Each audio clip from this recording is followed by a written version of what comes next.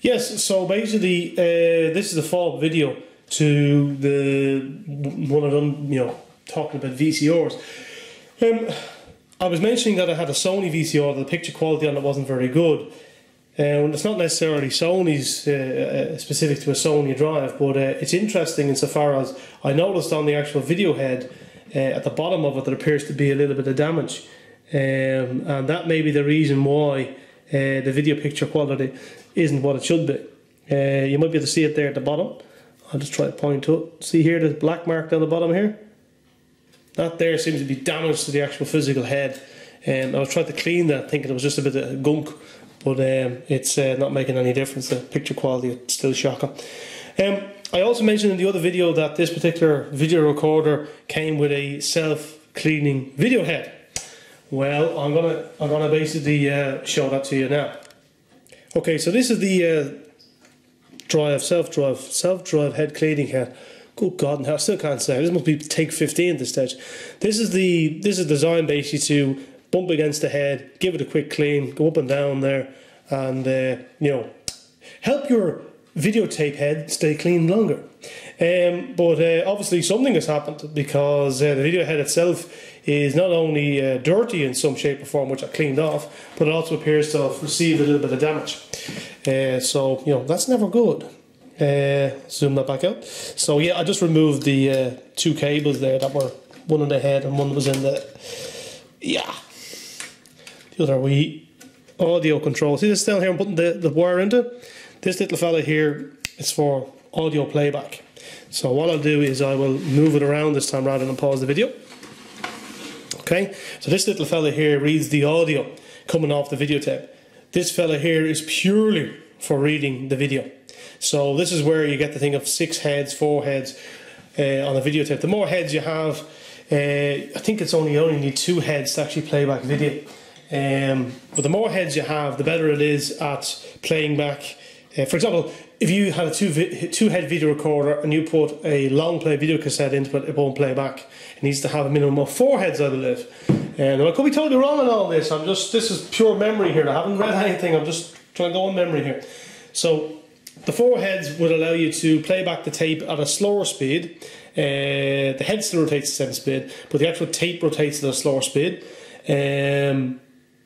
So what happens then is the video head, because it has more, maybe they get more detail off the tape as everywhere, because it's able to record at a slower speed, it allows for the longer playback. So the more heads you have, the more length of tape you can squeeze into one tape. So you might have a tape that's 30 minutes long in standard play, becomes 60 minutes long in extended or long play, and so on and so on. I'm not too up on all that. I'm more here just to sort of show you the inside of the VCR, the bits that I know. That's the audio reading head. That's the video reading head.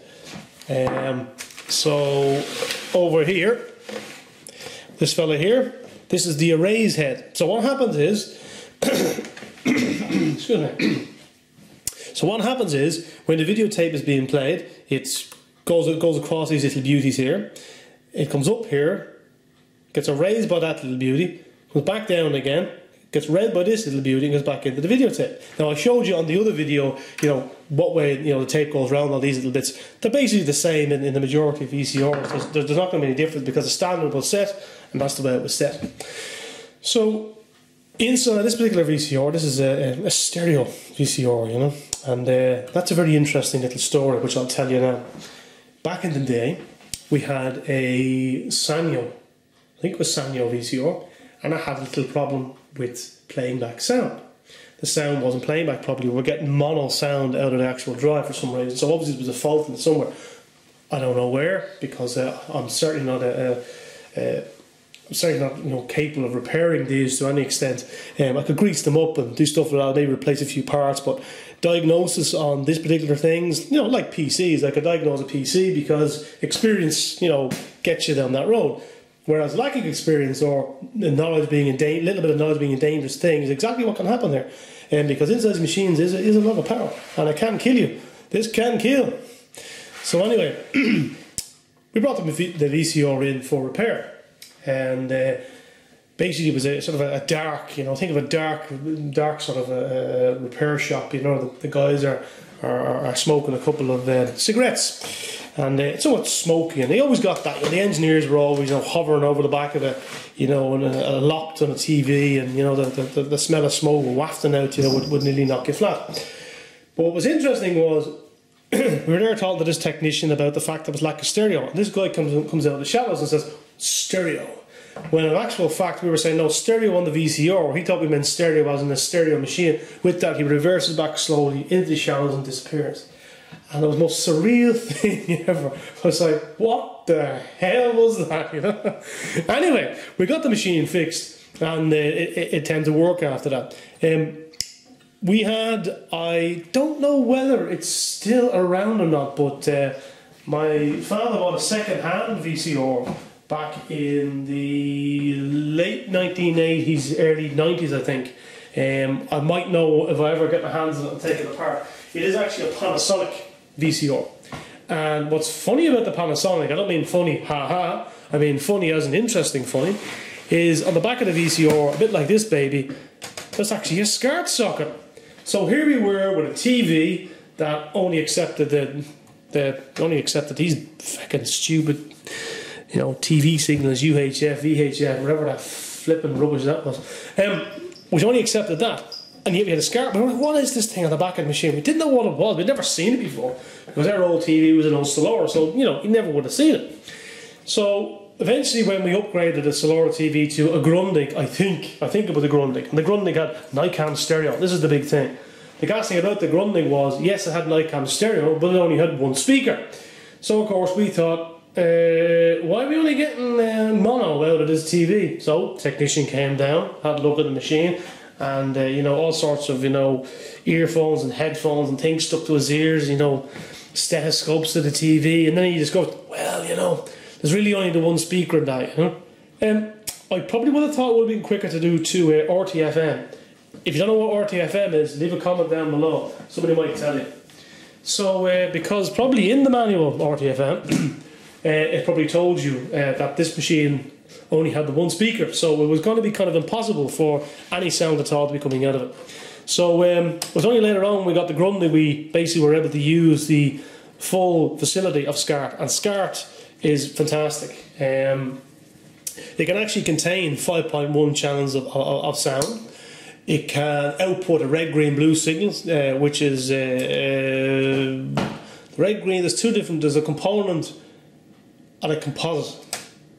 So it can output S-video via this baby. So it can actually separate the colour like S-video can. It can output just a pure composite signal. It can output 5.1 surround sound. Would you believe that? I don't think anybody ever implemented it, but maybe somebody did, I don't know. It can also output the red, green, blue component and composite red, green, blue. There are actually two different differences there. And on the KISS DVD player I have, it'll actually output the red, green, blue. You've ever seen these in the back of a VCR or a DVD player, the red, green, blue, or the Blu-ray player. That output, the KISS drive that I have, will actually output that signal via the SCART, because the SCART is capable of doing that. So I actually have an output from the SCART coming from there and going into the back of the amp. That's what's known as component out. There's also red, green, blue for SCART. Now red, green, blue for SCART is actually pretty good. So red, green, blue for SCART is SCART to SCART. So you may have a SCART socket on the back of your VCR, and you may have a SCART socket on the back of your television.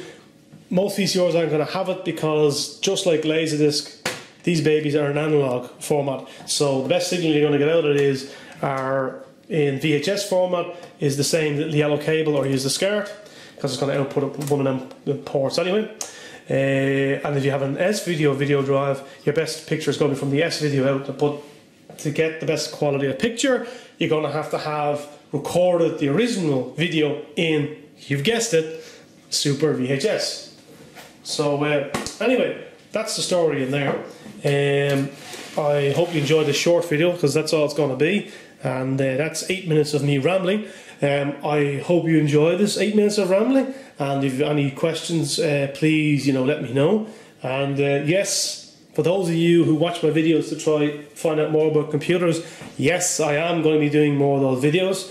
It's just at the moment I just haven't been able to, because I've had no place to put the big old dirty computers. So now I will soon have somewhere to put them, so I'll be able to show you some of those machines. What I'm hoping to do is take apart a couple of hard drives, to be honest with you, some other stuff, just to get us going. And I have an old video card there that's broken, so we'll take the cooler off it.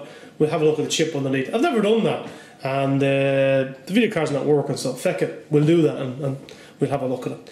Anyway, until next time, goodbye, God bless, and good night.